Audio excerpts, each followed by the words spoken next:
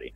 Yeah. Honestly, it's probably not for the majority of people because it's really tough to consistently, you know, time these things and make out, ahead when you're paying gas for a lot of stuff if you're just trying to make quick flips. So Yeah. despite what people may say on Twitter or Discord, 90%, I would say, of people in this space are not good at flipping and turning a profit. So just keep that in mind. Yeah, and not to mention, it's rough on you mentally as well.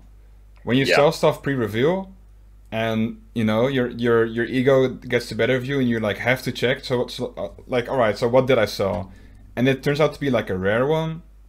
It's rough. It's rough to have the right mindset to be a flipper. And I wouldn't even call myself a flipper just because I tend to hold stuff a little bit longer.